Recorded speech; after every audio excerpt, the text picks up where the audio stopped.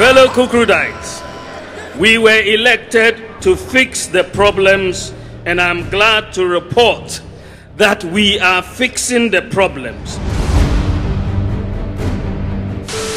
The Ghana cedi has been classified as the worst of African currencies, with the worst spot returns tracked by Bloomberg. The government is under intense pressure to return to the IMF for a bailout in the wake of harsh economic times. We will not go to the IMF today, we will not go to IMF tomorrow, and we are not going as long as the NPP remains in power. As my colleague, Deputy Minister said, we are not going to the IMF. Whatever we do, we are not. If because of political pride and the rest of them we don't want to go, that is a different thing altogether. Once the government, on our behalf, whether I like it or not, says we are not going to the IMF, then my position changed. Then show as alternative. The good thing though is that it does show that being an IMF program imposes more discipline. Because this government itself argues that all the way until early 2019 they were doing brilliant. What that means is that they were doing brilliant during the IMF program.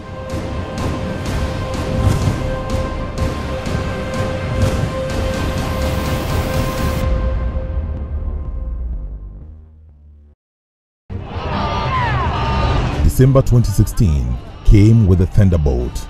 It was time for the electorate to decide.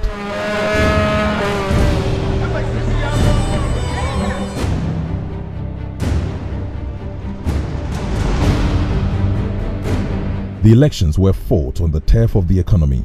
After 8 years of power, the National Democratic Congress, led by John Dramani Mahama, suffered a huge shock. The party lost the national election by a huge margin.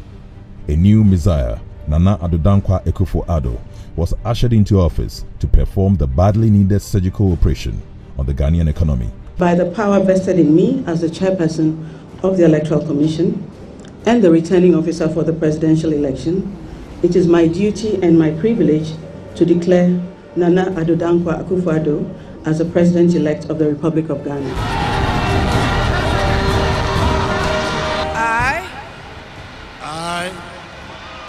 Nana Addo Dankwa Akufo-Addo. There was a new breath of hope. A new team was to steer the economic affairs of the country. In fact, many believed that with Dr. Bawumia in the economic management seat, Ghana's economy would never slip back into coma. Fellow Kukrudites, we were elected to fix the problems, and I'm glad to report that we are fixing the problems and we are putting in place the policies that will drive the economic transformation of this country. In his first State of the Nation address on the 21st of February 2017, President Akufo-Addo described Ghana's economy as one which was in a bad way. According to the Ghana Statistical Service, the country closed 2016 with an inflation rate of 15.4%. The Bank of Ghana pegged the country's debt stock at 122.6 billion Ghana cedis, with a debt-to-GDP ratio of 73.3%. The cedi had lost 9.7% of its value against the dollar. Interest rate on loans had ballooned to 10.8 billion cedis, and international reserves could cover just 2.8 months of imports, resulting in 3.4% of GDP growth rate. By the end of 2019, Ghana's macroeconomic indicators had seen massive improvement, attracting awards for its stellar performance. We wanted to recognize him with this prestigious award from the U.S. Chamber of Commerce. It is an award that we don't give lightly, we take seriously, and we do it out of respect to what the President has done in Ghana. So please give him a round of applause.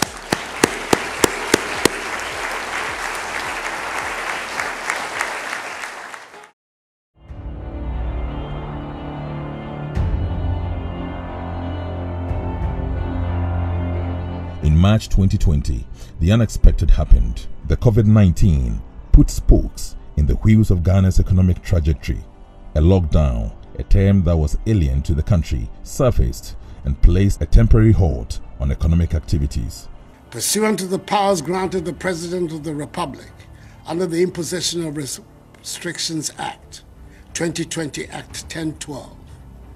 Restrictions on movement of persons in the Greater Accra Metropolitan Area, GAMA, and the Greater Kumasi Metropolitan Area and contiguous districts for a period of 2 weeks, subject to review. President Akufo-Addo announcing the lockdown that halted many economic activities. To help keep the economy in motion, Ghana received both in kind and in cash from various sources, including a 5.9 billion cedi credit facility from the IMF. The devastation and impact of the COVID-19 pandemic was huge. Deputy Minister of Finance, Dr. John Kuma, recounts the impact of the pandemic. COVID-19 was an exceptional pandemic that affected economies all over the world. So Ghana is not the only country that got affected. If you check in 2019, the economy was at its peak. Yeah. And we had done a lot of borrowing, and the investment, the returns of those investments was better going to show in 2020. But unfortunately, COVID struck and the economy retracted. In fact, it grew by only 0.5%.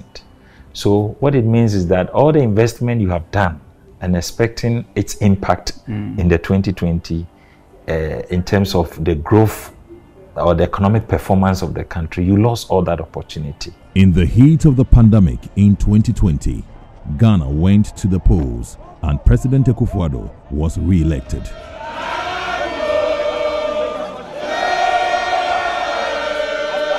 Unlike his first term, almost all key economic indicators had taken a nosedive in President Akufo-Addo's second term. The atmosphere in Ghana was charged and filled with complaints from every corner of the country. And by 2022, the cost of living had become unbearable. Because the fuel is high, so I'm doing a double work now. 5 cedis, you get wache and gari, and we'll manage to give you macaroni small. Business are really bleeding. Some of the business are intensive care. By the first quarter of 2022, inflation had crept from a single digit to 19.4%.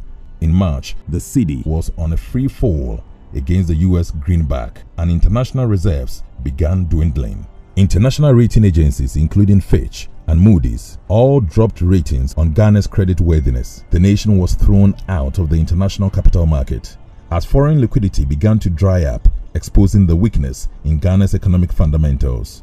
The only option was for Ghana to turn to the IMF for a bailout package. Professor Bokpin sounded the alarm bells. He said going to the IMF was inescapable. I personally don't think that the IMF is a long-term solution to our problems. And the reason I say so is that we've been there 16, 17 times. Is that okay? And practically every 3 years and some few months, we've had to go to the IMF and all of that. But as we always say, what takes us to the IMF has to do with the fundamentals. And as we sit right now, everything points to that. The calls to register for an IMF bailout became intense. After seeing Article 4, after seeing the COVID report, Article 4 2019 and the COVID report, and seeing the fiscal gap which is there, that was when I expressed the view that maybe it's time for us to go, that's how far back, to go to the fund, because it's not just about COVID. But we got all the COVID money, as I said already, and we could have used it to make a correction. Because the COVID money we got for ECF was 913 or so, million US dollars. Here you're talking about 6 billion. Why was it not sufficient to do the correction? Something fundamentally wrong. Government's position was very simple. No IMF program. It has so much hope in using domestic means to turn the nation's economic fortunes around. We are not going to the IMF. Whatever we do, we are not. The consequences are there. We are a proud nation. We have the resources. We have the capacity. Don't let anybody tell you. In the raging storm, Finance Minister Ken Ofori-Atta was insistent that government wouldn't subscribe to an IMF program. If because of political pride and the rest of them we don't want to go, that is a different thing altogether. It should not be our first resort. but we have not demonstrated that on our own we'll be able to impose a fiscal consolidation that would elicit the appropriate response from duty bearers, as perhaps we have seen in our relationship with the fund. If we could do that, why not? For 60-something years of independence, we can't keep going to the IMF. Anytime we go to the IMF, I feel that I feel we've lost something, right, as a sovereign country and the rest of them. But IMF doesn't impose itself on any country. Through countries' own actions and inactions, mismanagement of the economy and the rest of them takes them to the IMF. So if we arrive at that point where homegrown solution has probably failed to get at the same result, we'll do that. I believe that in 2014, when the government made a call to the IMF, it wasn't because it was their first resort, right? Yeah, the fundamentals dictate so. My position has always been, once the government, on our behalf, whether I like it or not, says we are not going to the IMF, then my position changed. Then show as an alternative. IMF cannot save us, right? Because we've done IMF 16 times, getting to 17 times now. We were on an IMF program for the best part of this government until recently, right? Up to the end of 2018, this government was on an IMF program. The good thing, though, in that respect, is that it does show that being an IMF program imposes more discipline. Because this government itself argues that all the way until early 2019, they were doing brilliant. What that means is that they were doing brilliant during the IMF program. That's an important point. So to make the case as if IMF is a problem is strange. If you did IMF from 2017 all the way to end of December 2018, and the economy was doing well as per your own analysis, then what is the argument anymore about IMF being a poison or a toxic element that you need to avoid? The government's attitude tends to be that, oh, we don't need IMF because IMF is bad. In a way, they don't say it directly, but it implies that it's bad. And I'm arguing that from 2017 January, when they came into power, to 2018 December, that's 2 years, they were running an IMF program. Now, when you ask them about their financial track record and their performance, the government likes to say that, oh, until COVID hit, we were doing brilliant. And I'm saying that if that track record is one you are so proud of, you did that under an IMF program. Despite government's insistence, the honorary vice president of Imani Africa, Bright Simmons, was hopeful government's best bet was seeking an IMF support. But beyond the political ego, was there any historical experience preventing government from approaching the IMF for liquidity support? During 2018, when you were under an IMF program, you were growing at 8.3%, right? You were doing fantastically well on inflation. Exchange rate was stable, right? We did not see massive unemployment based on some IMF restrictions or whatever it is that you've been calling it. You did the IMF program for 2 years. We know these are some of the reasons why you don't like the IMF. In April 2018, the government was forced to acknowledge that it lied to the IMF about its external arrests and was forced to apologize, right? You have to write to the managing director of the IMF and apologize that somehow you forgot whatever, some data was not there, blah, blah, blah, blah. Of course, that is why you don't like the IMF, because that extra discipline, that extra scrutiny may not be something that is to your liking, but we have to look beyond your ego and think about a country. Yes, the IMF will insist that you disclose the data. You will not be able to play the games that you play with us here, where you say something, where is the data, you refuse to disclose the data. They will insist. So that might not be very pleasant for managers in the government, but that does not mean that it's against the national interest. We should distinguish between IMF program elements that may not benefit Ghana, of which nowadays there are not that many because you yourself have to come up with a proposal and you yourself have to negotiate it. And then IMF program elements that may not benefit the government, ministers and officials that may be responsible for designing and implementing it. I think the two are not on the same scale. And while the IMF will not transform Ghana, while the IMF will not change Ghana's fortunes dramatically, our argument is that it's no worse from the things that is already happening. While government stood by its decision not to subscribe to the IMF program, Ghana's economic situation began to worsen and by the end of the second quarter of 2022, the country had added close to 42 billion cedis to its debt portfolio. Inflation had more than doubled compared to the rate in January 2022. Ghana's reserves were fast drying up and downgrades kept hitting government in the face. The health of the country's key economic indicators showed it was impossible to forge forward without support from the Bretton Woods institution, IMF. After months of refusal, government finally made a big U-turn. It announced its intention to seek an IMF program, blaming it on the pandemic and the brewing tensions between Russia and Ukraine. Deputy Finance Minister John Kuma makes a strong case on why government beat a hasty retreat. Let me say that this is not the first time Ghana is going to the IMF, and every time that we have been out of an IMF program, it has been our hope that we will not be in a position to return to the fund. Nevertheless, we are members of the fund. I mean, we are part of the global membership of the IMF. So even when you don't have a program with the fund every year, you still have to go and engage in Article 4 reviews and engagements with the fund.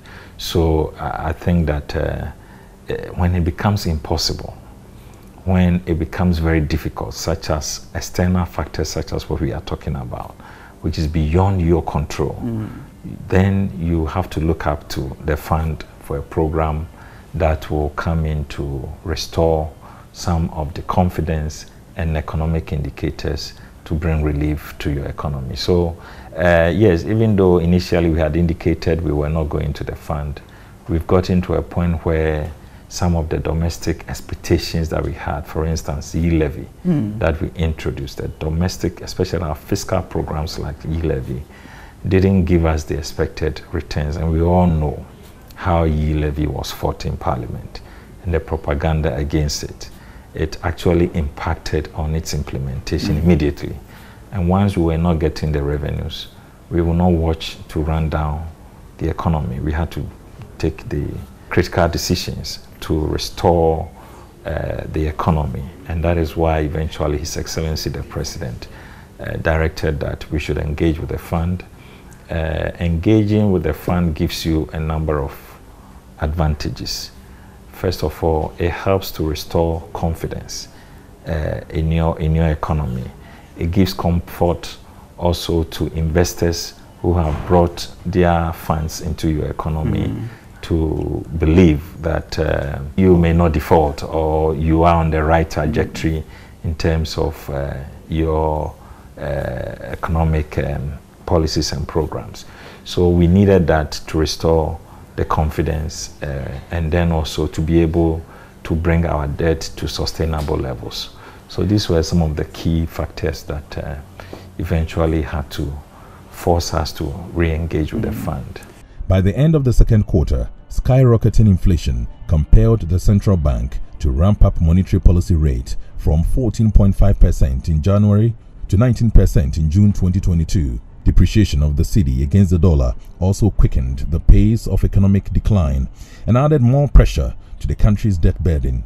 Debt levels were so high that many financial experts predicted default for Ghana. Ghana's debt stock, let me say, have been influenced by about 4 key factors. One is the energy sector debt accumulation that we created. Then the banking sector cleanup exercise that we carried, which was about 25 billion. And then we are talking about COVID-19 expenses that came. And then lately, the depreciation of the currency. We know that much of our debt stock is in foreign currency. So anytime there's depreciation of the cedi, even though you have not borrowed money, the debt stock will show increases. But former Finance Minister Seth Terkper maintains government has no business blaming the economic mess on the COVID-19 pandemic. The point is that you can go and refer to the Article 4, 2019. There was a fiscal gap before COVID. That's point number 1. So we're saying don't put everything on COVID. come up clean. Secondly, the current government is the only government. Yes, COVID was severe, no question about it. Severer. But it doesn't, if you minimize somebody's crisis, you wouldn't prepare for the next crisis, which is why, as we sit here, we are not prepared for the next crisis, because the sinking fund, you saw it is down, will be down to zero. The stabilization fund is just a skeleton of itself. And during COVID, remember, we fell on part of the savings that we had made, right? To assist in COVID, right? We left $250 million as from part of the borrowing in the Ghana Infrastructure Investment Fund, together with VAT that flowed. What happened to those funds. So you see the buffers that were left for the government together with 3 oil fields, right? But the other point, apart from the 2 points, buffers and then also, the 3 oil fields and the buffers. This is the administration, I would say, which had a crisis and had approximately $6 billion from IMF, COVID, soft loan, IMF, SDR, World Bank, 600 million, Bank of Ghana, 1.7 billion, you can count it, nearly Korea 6. too. Korea, yes, China, PPEs and everything, to resolve COVID. So 6 billion. So you mean the cost was already catered for using Precisely, because the cost was disclosed for the COVID loan was 3% of GDP. And what we are talking about is more than 3% of GDP, because it's about half of what GRE brings. Yeah. And we just saw GRE brings in about, if you take it, it brings in 15%, percent of GDP, which is half of it. So it means you got about half of it to resolve COVID. So why continue blaming COVID? And how many African countries borrowed $1 billion for COVID? And how many African countries went into their own coffers to take $250 million? Now it's almost $400 million from the stabilization fund, which was bequeathed to tackle COVID. You see, so we are not belittling COVID. We are only saying a certain candidness is required. Should be more open. Yes, more open as to the causes. Because the main cause is expenditure. Expenditure is bloated, including some of the very ambitious things that we want to do for political reasons.